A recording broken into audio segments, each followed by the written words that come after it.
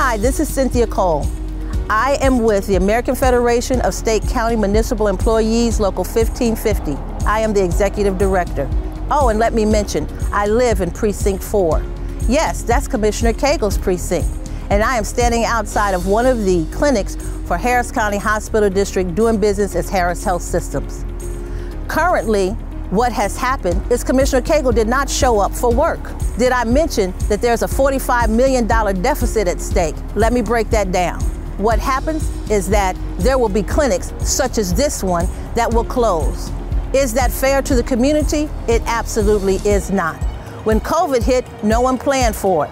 COVID did not see red tide, COVID did not see blue tide.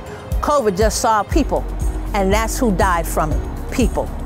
I am asking you to stand in solidarity with Harris Health Systems, all the employees, and the community, and encourage this particular commissioner to come to work.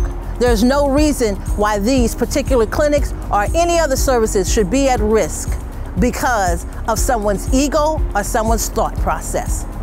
Commissioner Cagle, get to work. Come to work. You have a job to do, do it.